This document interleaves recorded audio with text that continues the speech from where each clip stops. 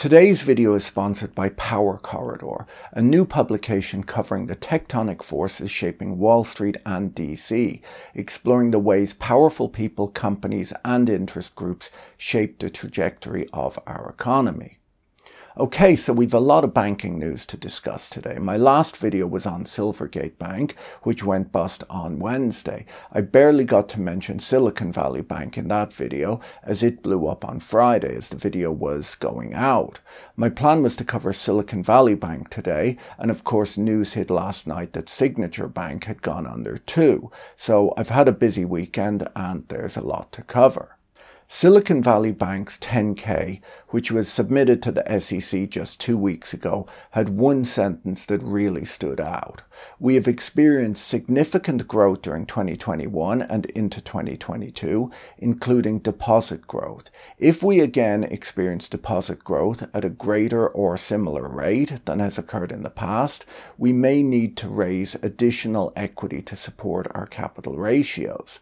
It turned out that rapid deposit growth would not be their problem, and this sentence possibly highlights the blind spot in the vision of the management team at SVB, which led to its downfall. A number of things went wrong at Silicon Valley Bank over the last days, weeks and years.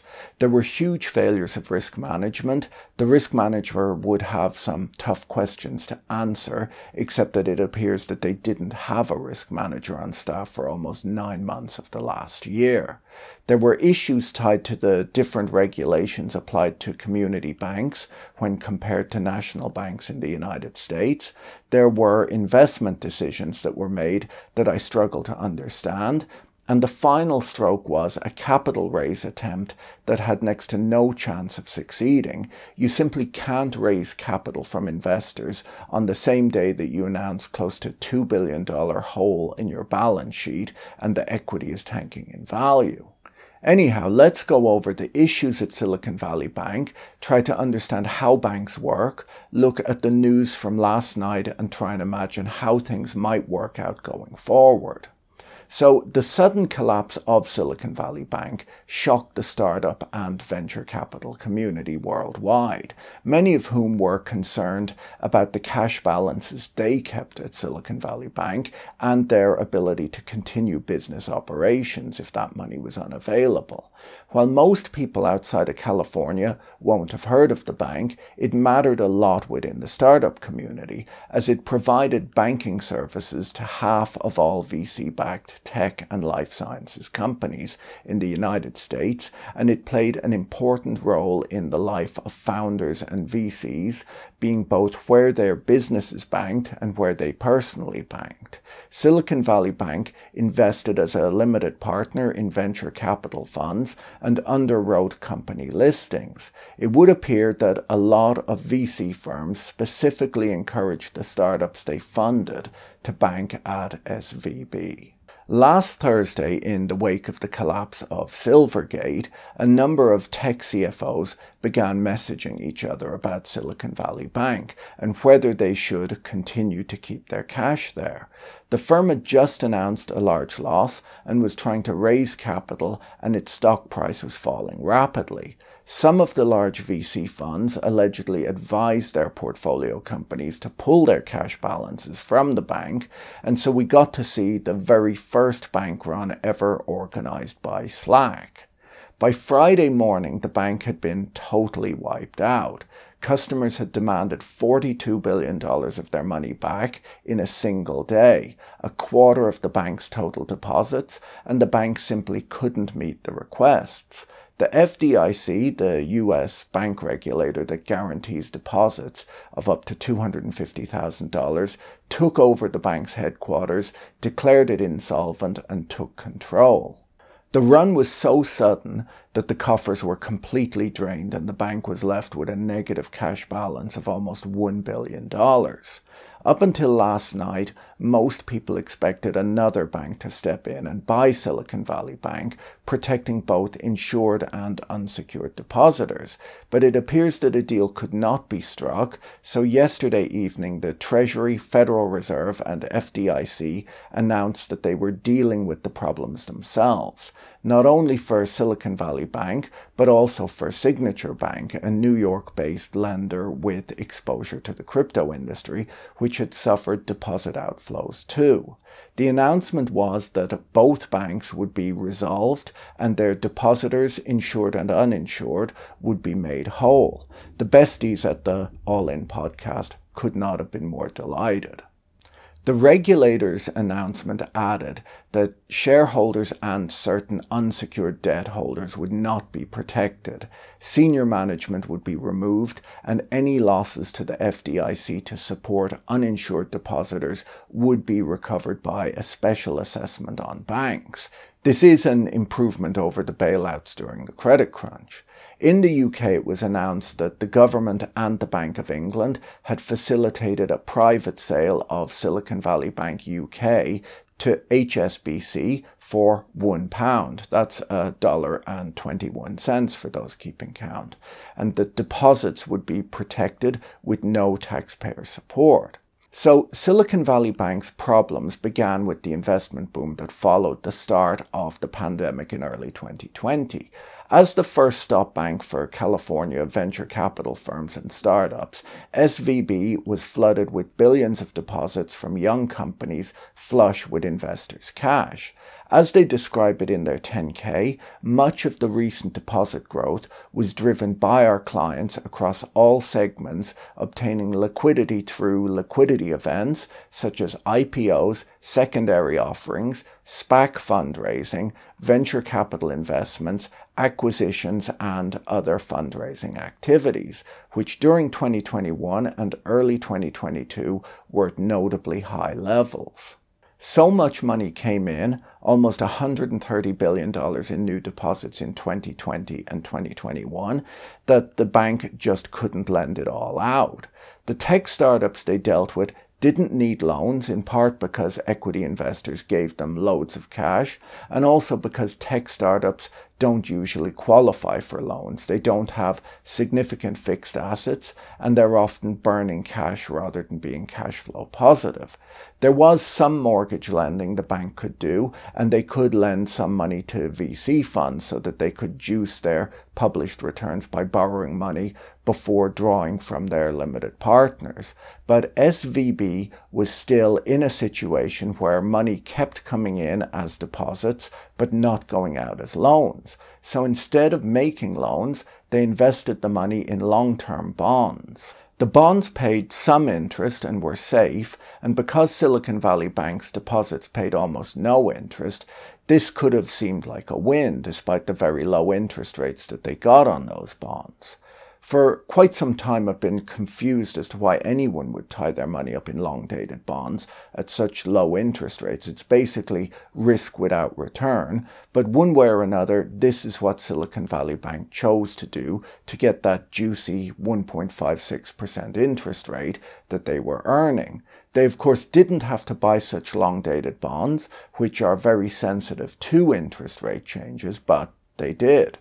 To understand why banks buy so many bonds, we need to look at the regulation changes that occurred after the global financial crisis of 2007-2008. Now, before I dig into that though, let me tell you quickly about today's video sponsor, Power Corridor, a new publication focused on the intersection of Wall Street and DC, written by a team of reporters with a long track record of investigative journalism. Look no further than the collapse at SVB and the incredibly powerful parties shaping the outcomes that impact millions of Americans, from the Fed to the venture capitalists on Sand Hill Road. This is important stuff to understand. It's the reason I'm proud to support and partner with a publication like Power Corridor. Deep, thorough reporting with a team that's built a career on breaking news stories is what the journalism landscape needs. And the thorny convergence of Wall Street and DC, where money collides with power, is where elections are decided, corporate dynasties are born or die, and the decisions that shape the future of our country are made. For no-holds-barred coverage of the stories that matter, you can sign up for Power Corridor using the link in the video description. It's completely free. So in the wake of the credit crunch, new regulations were put in place in pretty much every developed market in the world to make sure that banks held enough liquid assets to meet stressed deposit outflows, basically so that they'd be prepared for a bank run should one occur. Banks were supposed to own a lot of liquid assets to be able to service their deposits. The liquidity coverage ratio had to be kept at 100%, meaning that banks had to have enough of the type of assets that could be quickly sold on hand to meet a stressed outflow of deposits. So what was classified as liquid assets then? Well, cash, of course, which for banks means reserves at the central bank, and then certain bonds. The new regulations treat government bonds, high-quality liquid corporate bonds, and certain mortgage-backed securities exactly the same as reserves at the central bank, as these are assets that can be quickly sold if needed. Assets like these face no haircut and were considered to be as liquid as cash under the new regulations. So banks were faced with the decision to either keep reserves at the central bank or buy a portfolio of bonds, and from a regulatory perspective, they would be treated exactly the same. Now, obviously, the bonds will pay a higher interest rate than reserves at the central bank, so banks started buying bonds. There is a problem, though. Bonds have some interest rate risk and some have credit spread risk, and as interest rates and credit spreads change, these liquid investments will change in value, giving the bank more profit and loss volatility than they would typically want to have.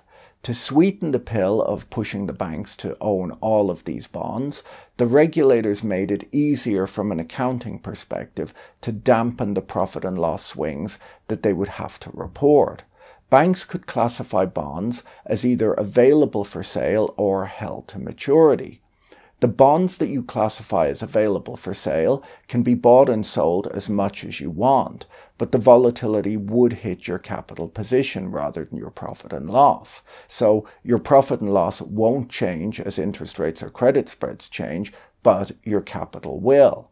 Now that's okay, but if you want these fluctuations to have no impact on your accounts, banks could classify the bonds they hold as held to maturity, and then they're held at amortized cost, which means market volatility won't show up in either your profit and loss or your capital. And this is what Silicon Valley Bank decided to do with a large portion of their portfolio. Now, just because gains and losses are not showing up in a bank's accounting statements on held-to-maturity assets doesn't mean that banks don't manage that risk. There's been a lot of misinformation going around over the last few days on this topic. Silicon Valley Bank was an outlier with regard to the risks that they took and was regulated differently to other large banks in the United States, which I'll discuss shortly. So classifying your bond holdings as held to maturity will be fine in calm markets or at a bank with stable deposits. But if there are losses on your bonds, like when interest rates go up and a lot of your deposits go out the door, you'll have to realize these losses that you were trying to keep a lid on. And that's exactly what happened at the banks that we've seen go bust in the last few days. So, Silicon Valley Bank had a very large amount of bonds in their portfolio classified as hold to maturity.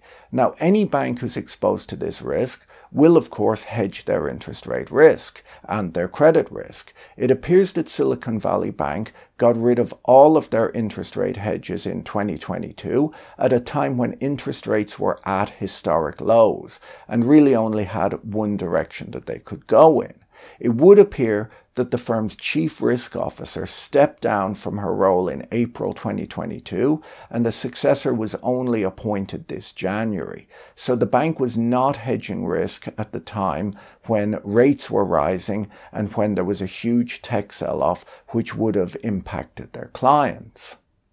If we look at their accounts, you can see that their portfolio duration and their hedge-adjusted portfolio duration were the exact same number, 5.6 years, meaning that they basically had no hedges in place at all.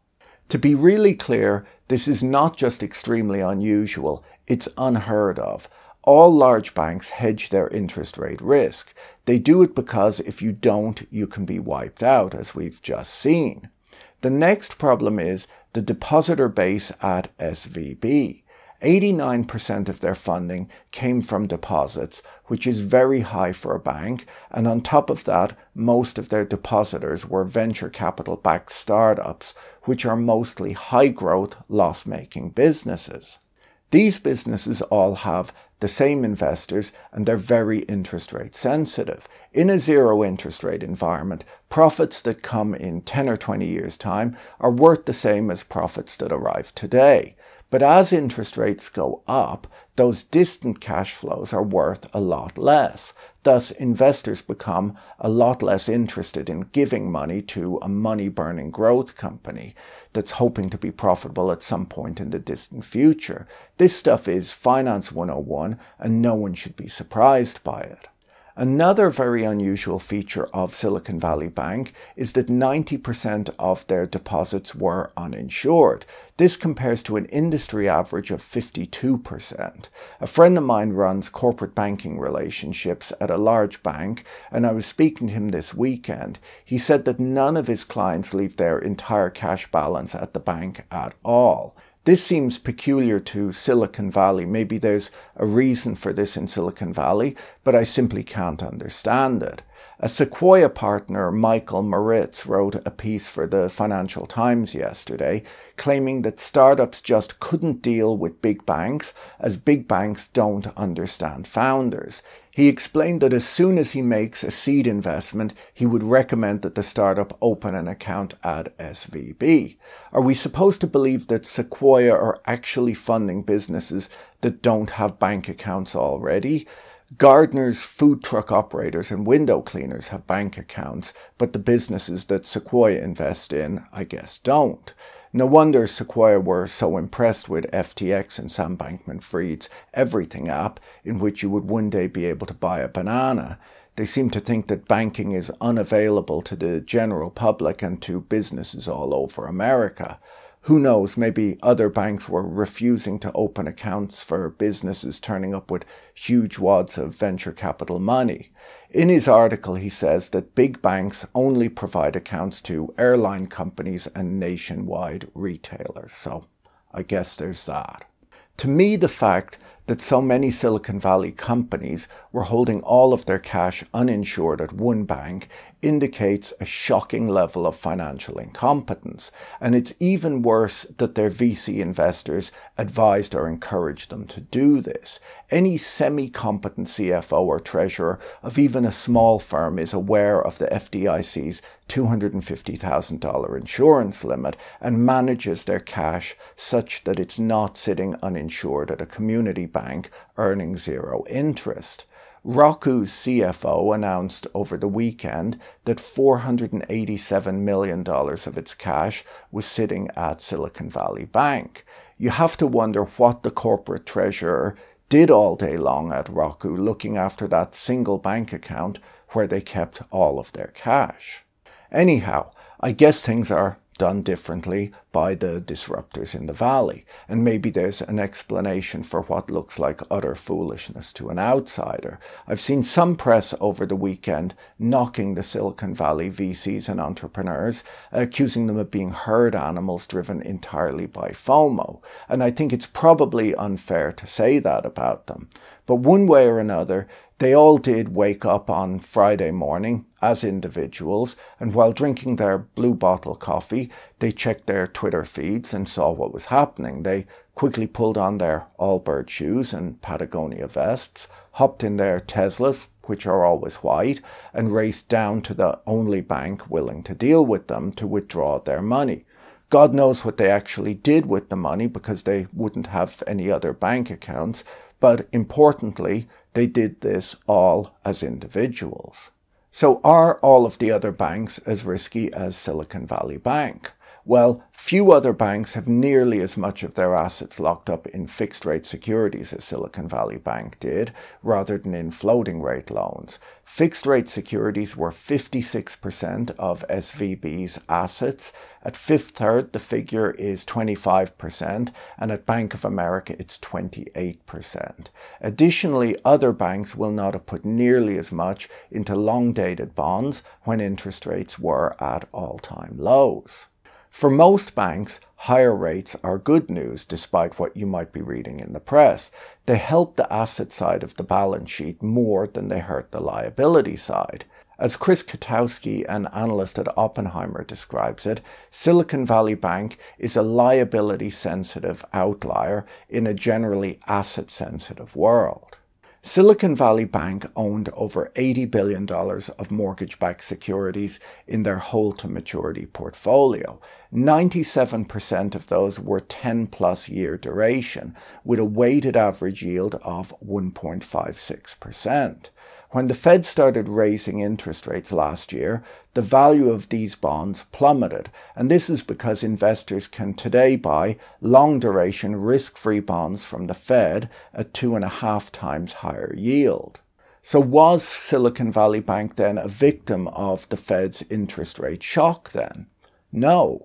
The rate rises weren't that big, and they weren't such a shock, as the Fed telegraphed every move that it made. Silicon Valley Bank's problem is that it made a very big bet and it let its losses ride. If you run a bank that mostly gets cash deposits from frothy businesses that do well in a zero interest rate environment, and you put all of that cash into bonds that are locked up for 10 years at 1.56%, your bet is that interest rates will stay low forever, as otherwise when rates go up, these businesses will stop getting new capital and start spending their savings. The fact that Silicon Valley Bank locked the money up for 10 years at 1.56% meant that if rates went up and their customers started draining their accounts, they would have to start selling bonds that had fallen significantly in value and show losses. So their bet was that the tech party would go on forever. There are more scandals in this story than there's even time to discuss. The senior management of Silicon Valley Bank sold millions of dollars worth of shares in the weeks leading up to the bank collapse, and employees received bonuses on Friday morning, hours before regulators seized the failed bank. We'll have to see what happens with that going forward. A topic that I should focus on is regulation, as since the credit crunch, Basel III rules relating to the net stable funding ratio have applied to all banks in almost every developed market other than the United States, and this is because the US has a powerful community bank lobby.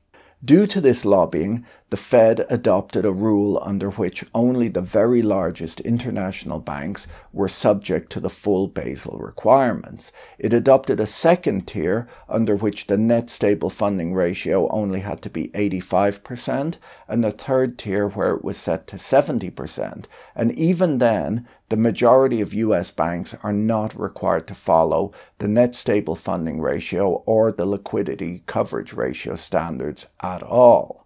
Despite being the 16th largest bank in the United States by balance sheet size, Silicon Valley Bank was able to skirt these risk management standards. European and UK banks grumbled a lot about having to meet these standards in the 2010s, and the standards did reduce their profitability, but banks of all sizes did manage to comply. We're likely to see more regulatory scrutiny of community banks in the United States after this scandal. So, US regulators announced yesterday that Silicon Valley Bank depositors would be fully repaid and that a new lending facility aimed at providing extra funding to eligible institutions to ensure that banks have the ability to meet the needs of all of their depositors would be made available. The US Central Bank said that it was prepared to address any liquidity pressures that may arise. The new Bank Term Funding Program will offer loans of up to 1 year to lenders that pledge collateral, including US Treasuries and other qualifying assets, which will be valued at par. Now, this is more of a big deal than the unsecured depositors being bailed out, just to be clear, as this is a huge subsidy that will benefit bank shareholders. The new program is supposed to eliminate an institution's need to quickly sell securities in times of stress and would be enough to cover all uninsured US deposits, according to the Fed. The facility is backstopped by the Treasury, which put up $25 billion. The discount window where banks can access funding at a slight penalty remained open and available, the central bank added. The regulators said that all depositors of SVB would have access to their money on Monday, so today, as would those of Signature Bank, which was closed by the New York Department of Financial Services before being placed under FDIC control and marketed for sale. Officials on Sunday said that no losses stemming from the resolution of either SVB or Signature's deposits would be borne by the taxpayer. Any shortfall would be funded by a levy on the rest of the banking system. They added that shareholders and certain unsecured debt holders would not be protected. That means that taxpayers won't bear the cost of the bailout. Bank customers will bear it instead. Of course, bank customers and taxpayers are roughly the same group of people. Allowing the banks to pledge collateral that will be valued at par, according to Daniela Garbor, a professor at UWE Bristol, goes against every risk management commandment of the past 30 years and turbocharges the monetary power of collateral. We'll have to see how things resolve going forward. Anyhow, that's all for now. If you enjoyed this video, you should watch my video on Silicon Valley blitzscaling next. Don't forget to check out our sponsor, Power Corridor, by clicking on the link in the video description. It's a great publication that I can firmly recommend. Talk to you again soon. Bye.